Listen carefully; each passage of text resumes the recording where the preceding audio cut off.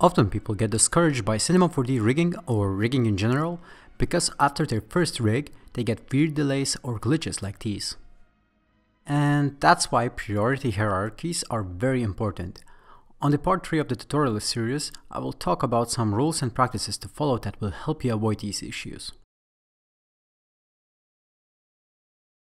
Cinema 4D calculates everything in its own operational order, as you probably know already, starting with initial and finishing with dynamics, and then in a hierarchical order from top to bottom and from left to right in the tag section.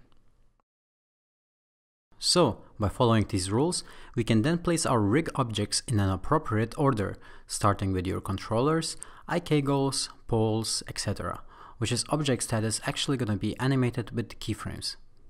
Then, entire hierarchy of the character joints, which is technically an expression.